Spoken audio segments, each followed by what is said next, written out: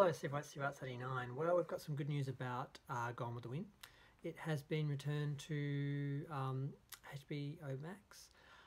It's been 2 weeks, and honestly, I wasn't sure it was going to come back. I thought when they were saying that they were going to put it back with a disclaimer and a conversation about the film, I thought they were just sort of saying that to pacify the fans who were not happy, the film historians who were not happy, the many people who were not happy about the film being removed. But they were telling the truth, and within 2 weeks, which is a lot quicker than I thought, it's back.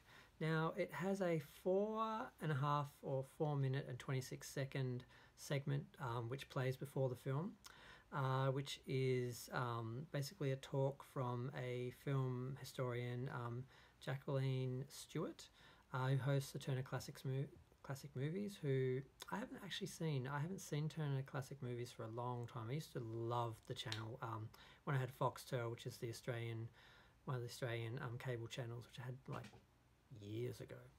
Loved it. Our sort of more prominent Australian host of the channel has passed away, so I don't know who is hosting it here, and I didn't know who was hosting it in America, so it looks like they've gotten someone who knows what they're talking about, someone who's quality to do it. I'm not quite sure about their attitude though. They were talking about it, and I don't know if I should read the article or just read from my notes. They basically say, well, they talk about how the film has been controversial from the start. Black audiences were concerned about how the characters would be portrayed, the black characters. I felt like they really tried to make these characters endearing and treat them with respect, more so than the characters probably would have been treated with in the actual times.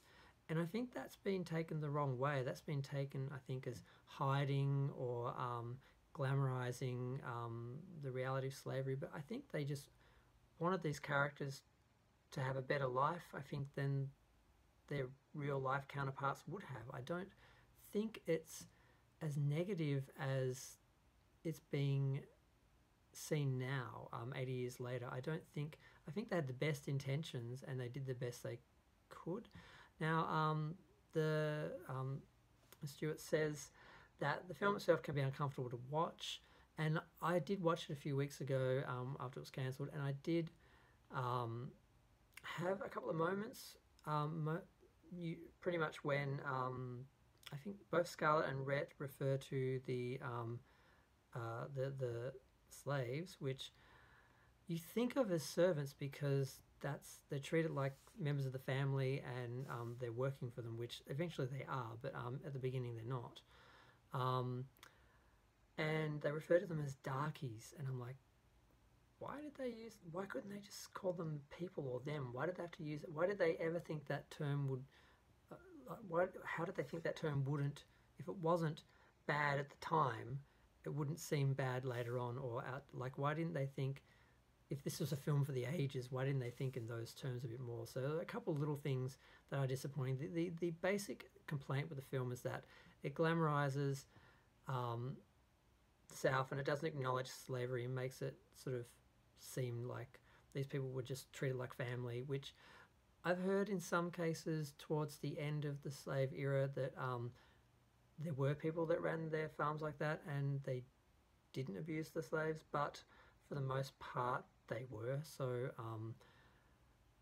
the main criticism is that they don't sort of represent this, but who would want them to? Who would want to see that? I mean, I've seen Roots and Amistad and a few films that depict slavery, and it's traumatizing and exhausting, and you can't have a beautiful romantic film, a romantic epic like that, with ugly realities like that in it. So I think they kind of have a right artistically to create a fantasy, as long as they are clear that it is a fantasy, and it already had its own disclaimer where it says that it is basically a fantasy, that it's something you can only find at this place, this world that they're depicting can only be found in books, that it's a dream remembered and a civilization gone with the wind. So I think they made it pretty clear in the original film that it wasn't supposed to be, it wasn't a documentary, it wasn't supposed to be taken as um, a historical epic where it's supposed to be representing the time exactly. It was a romantic fantasy, a you get the point. So I don't need to defend the film. I really should just be talking about this thing. And they've also included a 1 hour panel, which was done during the Turner Classic Movies Film Festival in April 2019, where they talk about the history of the film and the problematic nature of the film now. And like I said, I wish they'd done a few things differently so the film would have a longer life, because like, even though I love the film and everything, I still had a moment or two when I was uncomfortable watching it. But just like a couple of moments. The rest of the time, you just accept. I find as an audience member, you just accept what it is and you enjoy it. You don't sort of expect it to be something that it's not. And I don't see why anyone would be upset or outraged that the film isn't something different from what it's supposed to be. Like, oh, this doesn't do what I want it to, so I'm upset. That sort of mentality drives me a bit mad. So what else did they say? She was saying how, because the oh god, I still don't know, the NAACP, is that it? I can never get the initials right, but they were involved in the film. They asked for changes, so they did make an effort at the time to treat the characters, the black characters, and the actors with respect. Now, unfortunately, the film was made during segregated times, and the actors weren't able to. I mean, Clark Gable desegregated the set, so the actors could. They didn't have to use different water fountains and ridiculous things like that. He basically said he would quit if they didn't do that, and they did. But he wasn't able to get them, the black actors, into the premiere or the Oscars. Hattie McDaniel, who won the Oscar, she was brought in just a few minutes before the ceremony. She wasn't able to sit with the other actors, and things like this are horrible, but they're nothing to do with the film. This is just the times that the film was made in and how America was at the time, and to hold that against the film 80 years later is really unfair, because it's nothing to do with the story or the subject or the themes or anything. It's just how things were then, and it's horrible and it's ugly, but it's just not something you need to hold against the film. I just don't see any sense in doing that. Now, she was talking about how basically what I said before, that the people, the black people in the film, are basically shown, well, she said, as servants notable for their devotion to their white masters or for their ineptitude. Stewart says, she continues, the film's treatment of the world through a lens of nostalgia denies the horrors of slavery as well as its legacies of racial inequality. So, I mean, I kind of get that. I don't disagree. I just think these are the kind of things that you understand when you watch the film. You don't need someone, well, I don't need someone to sit for 4 minutes and tell me about it. And I don't think most audience do, but I guess some do. So I guess it has to be there for the people who either would deny this truth or be unaware of it. Now, I don't deny that truth, I'm not unaware of it, so I don't need a disclaimer, but I guess it can't hurt. As long as you can skip it, because I don't have to sit through 4 minutes of them talking every time I would watch the film on a streaming service. I'm hoping you don't have to actually sit through it every time, because that would get really tiresome. It's bad enough having to sit through the overture and the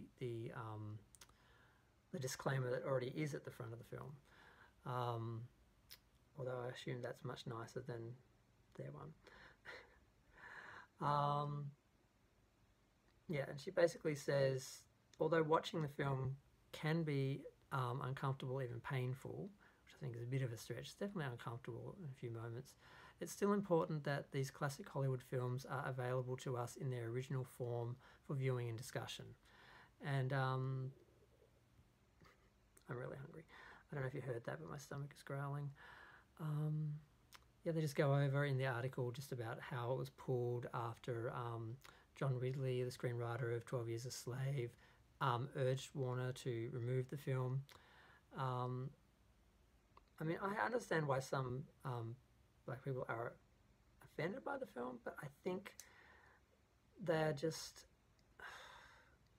I don't think it's just warrant. I just don't think it's warranted, um, and I just think I don't even want to get into that subject because it's very difficult. Because with the whole Black Lives Matters, a lot of people are trying to reduce the movement, reduce the problems, and try and make it seem less important.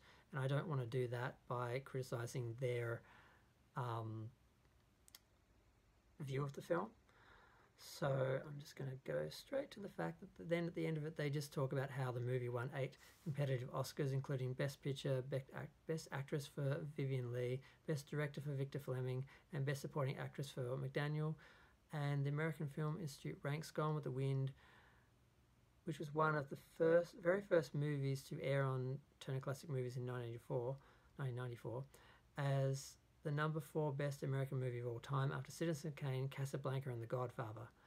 I think it's number 1, and it is the biggest.